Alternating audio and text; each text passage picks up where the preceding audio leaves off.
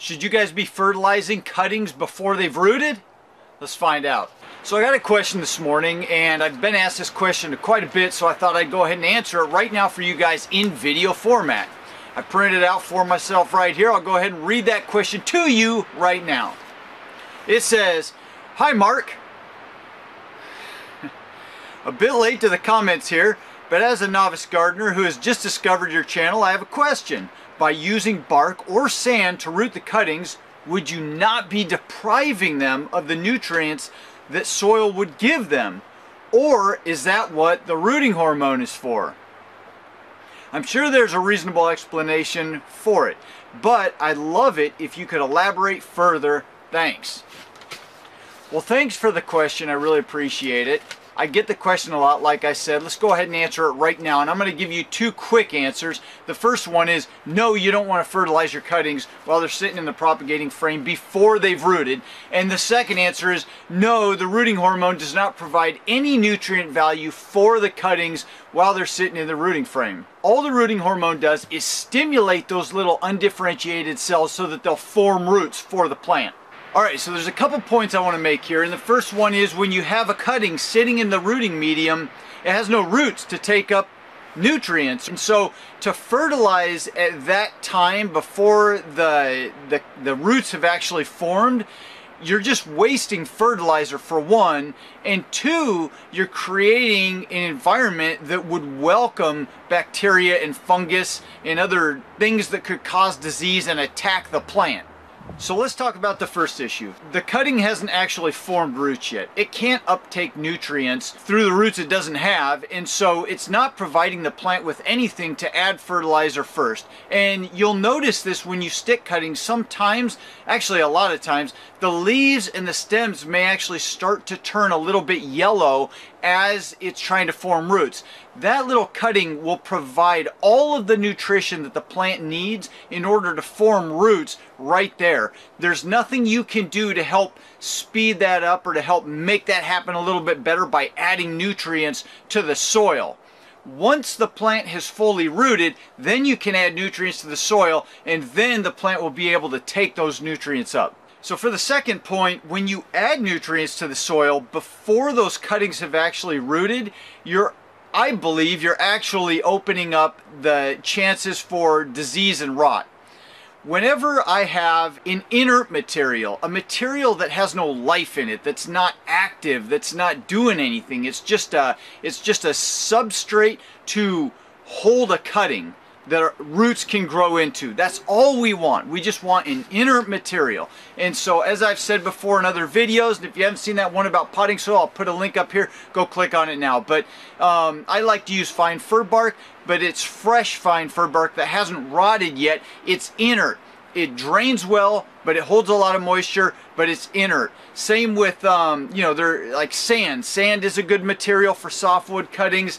Some people like to use vermiculite. Some people like to use perlite. Some people like to use peat moss, but all of them are inert materials that are not alive. There's not tons of bacteria and fungus actively growing in that material. So we want an inert material. And when you add fertilizer, if you were going to add fertilizer to that material before those cuttings have rooted, what you're doing is opening up the possibility for all those fungus and bacteria to grow. And you can notice this by, like, sometimes with my little fig cuttings in there, I've got the plastic cups and I put a cutting inside of it, and sometimes I'll fertilize too soon or too much, and all of a sudden you'll start seeing green molds and things growing on the inside of the cup, and that is because I've supplied nutrition. If there's no nutrition, all of that stuff can't grow out of control. And so you don't want to add fertilizer because you don't want to promote any kind of growth of all that kind of stuff. Any, green algae growth or mold growth or like bacteria or fungus. You don't want to encourage any of that. And by giving nitrogen or other nutrients to that inert material, you encourage all that kind of growth. You don't want that right now. The biggest reason is because that cutting is cut at the bottom and it's opened up to all kinds of infection getting in there. It doesn't have a closed system with roots and all that can protect itself. So in regard to the cutting being able to protect itself, it really can't do that good of a job protecting itself. It can, but once you cut that end open, it's opened up to all kinds of bacteria and fungus and molds and, you know, algae, things like that to get in there and attack it. Plants don't have an immune system like humans do. With plants, every single individual cell is built to fight off infection. The problem comes in when you cut that end and open up the plant to infection getting in. There's no mobilized immune cells like we have that are floating throughout that system looking for infection. That infection will go to one cell, and here's my theory. When you stick a cutting, it has the nutrition that it has within that cutting. As it's trying to form roots, it's drawing from those individual cells nutrition to form those roots. As it's doing that, the nutrition is becoming depleted out of those cells. Sometimes you'll see yellow leaves and things like that. Now, you've got the cut end open. The plant hasn't fully formed roots yet. It's depleting its nutrition, and all kinds of disease can get inside of there and start attacking the cells that are already depleted. That kind of sums it up in a nutshell. That's my theory on it. But what we do pretty well know is that in a plant there's no mobilized immune cells going around kicking butt. It's individual cell, every individual cell for itself for the most part. And that's really going to be tough on a cutting when each individual cell is already becoming depleted of nutrition trying to form roots. Putting fertilizer into that medium, that inert medium, when you stick the cuttings isn't going to help because it doesn't have roots to uptake the nutrients. So having said all that, you don't want to fertilize the medium prior to the plants rooting. Now, once they have rooted, it's good to go ahead and fertilize. And I'll show you out here in my rhododendron bed, I take a handful of my fertilizer, my slow release fertilizer, and I'll put a link up in the corner here if you haven't seen that video of exactly what I use. I've been getting questions about that a lot lately.